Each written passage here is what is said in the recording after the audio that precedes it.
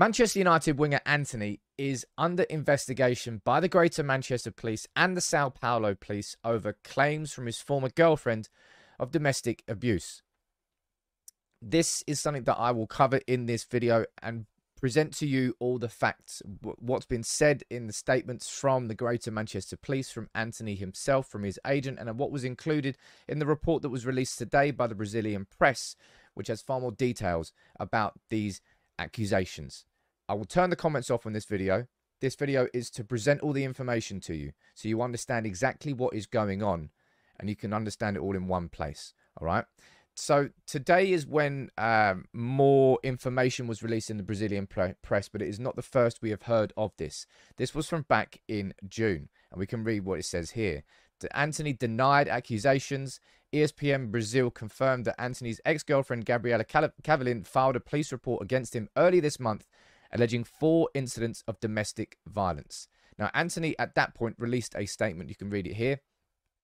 And you can see, after the closure of the investigation, my innocence will be proven. Certain that justice will prevail and the damage initially caused to my name will be in the past. Antony denying any claims of domestic abuse. Now, that has been followed up following the release of quite a significant article here in the Brazilian press. I will leave the links to all of this in the comments, okay? So you can read it all for yourself. But I'm going to run through the Telegraph's coverage of this. I'm going to run through what's been said inside this article and everything that we know to date in terms of facts. As I said, I'm just sticking to what is being written here in terms of the statements. Let's run through this. Antony is now being investigated by Greater Manchester Police. That has been confirmed by the Telegraph. Gabriela Cavallin claims that she was headbutted and punched by Antony in a Manchester hotel room the day after United's 2-1 victory over City on January the 14th that resulted in a cut to her head and a breast implant being damaged.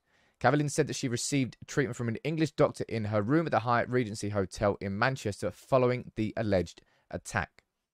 In an interview with the Brazilian website UOL, which is this here, which was published on Monday and included photographs and screenshots of messages, Cavallin also alleged that she suffered a cut finger while trying to protect herself after accusing Antony of throwing a glass cup at her. That incident is alleged to have occurred at a house on the 8th of May, the day after United lost to West Ham.